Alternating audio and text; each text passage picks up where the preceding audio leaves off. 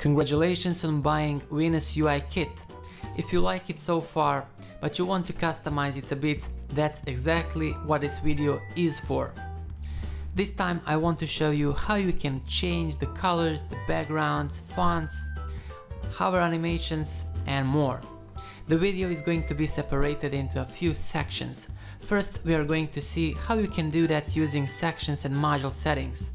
Then we are going to be using master CSS file to do that, and in addition we are going to be using developer tools in your browser to do that, and also we are going to cover some potential issues you might encounter while updating the page.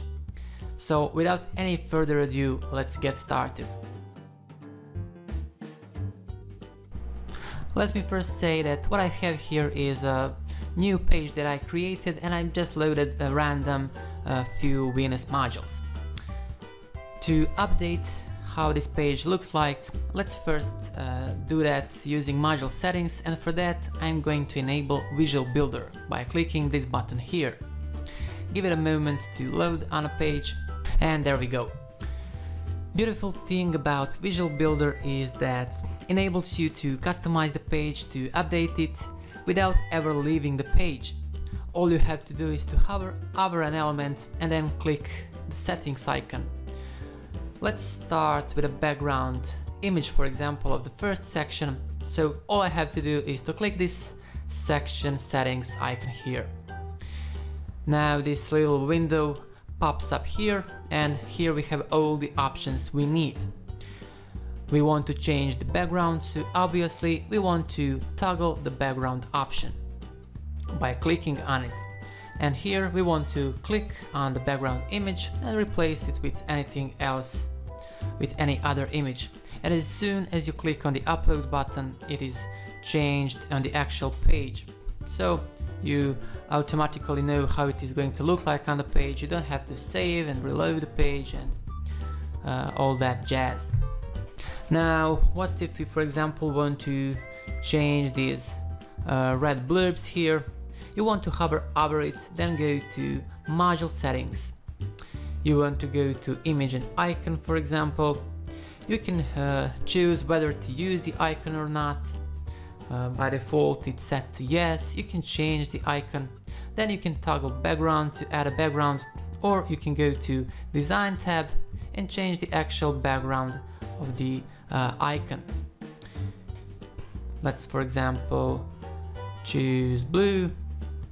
Let's leave the white icon color, and you can change also the icon size and more, and that's pretty much it. So it's really simple. All you have to do is once again to hover over the module, go to module settings and change the relevant settings you're looking for.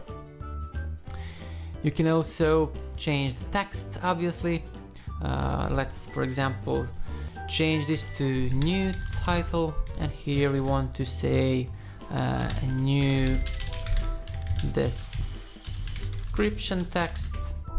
And again, if you go to design, obviously want to toggle text options to change the text. For example, title text, let's choose white. Let's enlarge it, that's looking good, and let's save. But let me also go more into details. What are other options here? When you go to settings, you have three tabs: content, design and advanced. In content, obviously, as we just seen, you can change the content of the module, for example the title, the text, the icon in this example. If you go to design tab, there are all the design options for the content of the module, and in the advanced tab you can assign the module a unique ID or the class name, or some custom CSS. And as you can see, this very module has some CSS in advanced tab. Why? Well, sometimes the looks of the module can be achieved only using design options, so we use some additional CSS to make it look as we intended it, as we designed it. So make sure to also check advanced tab. That's pretty much it. Also there is a new Divi feature, it's called filter. If you use this, you can only select to see, for example, only modified styles. This is going to remove all the options that are not used in this module. So this is very helpful if you can't find something, so you don't have to toggle literally all these options. Alright, that's it for the module section and module settings. Now let's see what's the master CSS file and how to use that.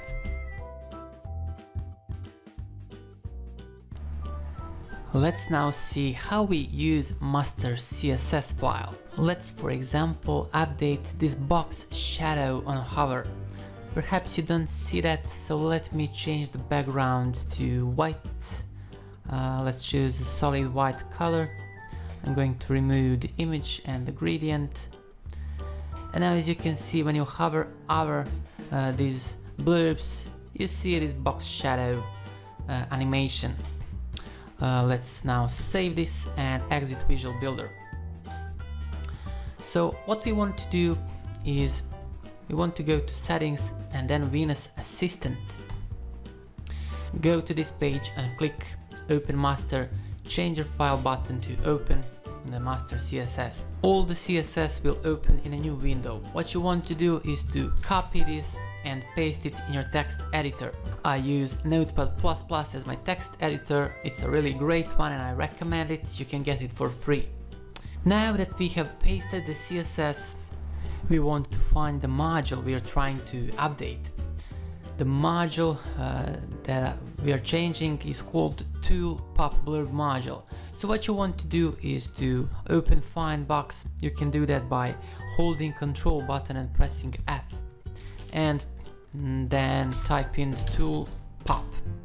And it's going to take you to the CSS of the module. So you can see that this document is really well commented.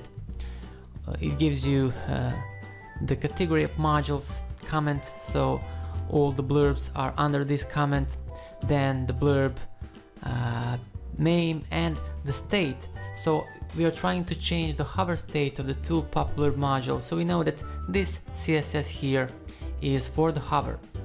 And what we want to do is to update this code here.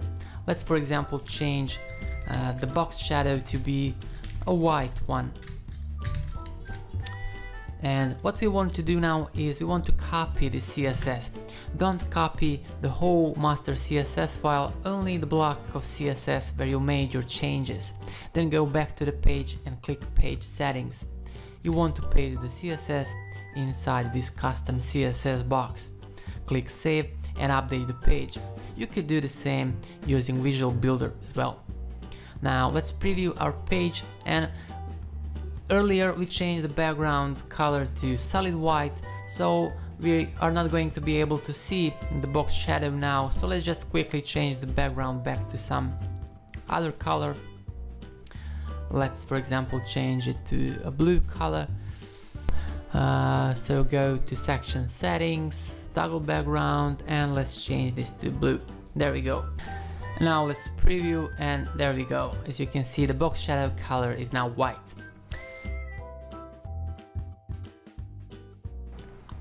Let me now show you what Developer Tools is. You can activate that option by pressing F12 on your keyboard. Something like this is going to pop up. I use Mozilla Firefox, but if you use Chrome, Safari or Internet Explorer or any other major browser, it is pretty much the same. And don't let all these options confuse you. We are going to use only one option, and that's this one, this little arrow icon here. It's called Inspect Element Tool.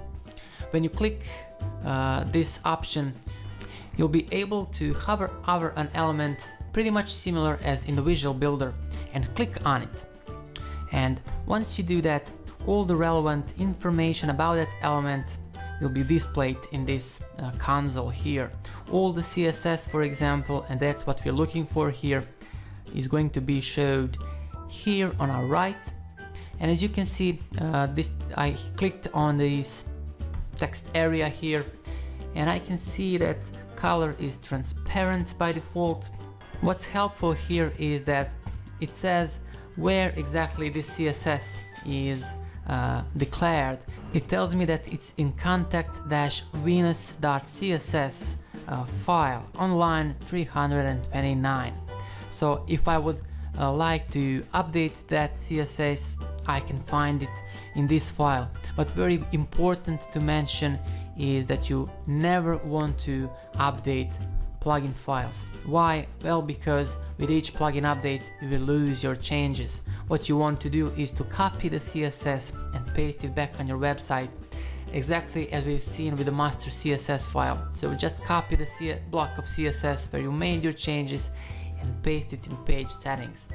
In this example, it tells us exactly where the CSS is, it tells us the file name and on which line exactly, and that's super helpful.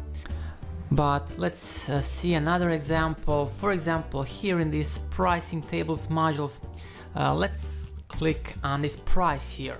And as you can see, it tells us the font size, color, and some other things here as well. But it doesn't tell us which file, the file name. Why? It says inline. That's because these options here are not in any external CSS file. It tells us that it's in module settings. So when it tells inline, that means that these settings can be changed within the module settings. So that's how developer tool helps you. You can easily find out where some CSS located and how to change it, whether it's in some external file or the module settings. But once again, never update core plugin files, otherwise you're going to lose your changes each time the plugin is updated.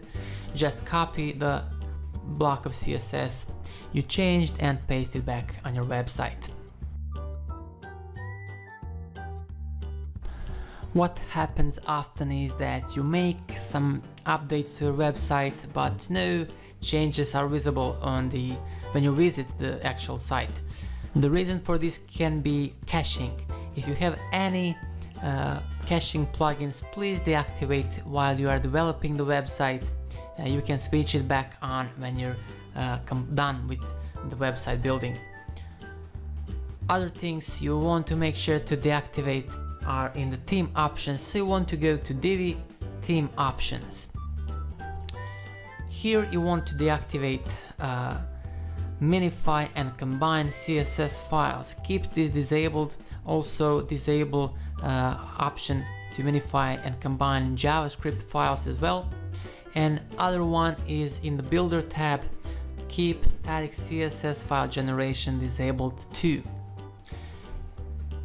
Keeping these options disabled, you make sure that theme itself is not caching as well, it's not combining and minifying files, and you make sure to see the actual website. So that's it for this tutorial. I hope you like Venus and this tutorial was helpful to see how you can customize it, and thanks for watching.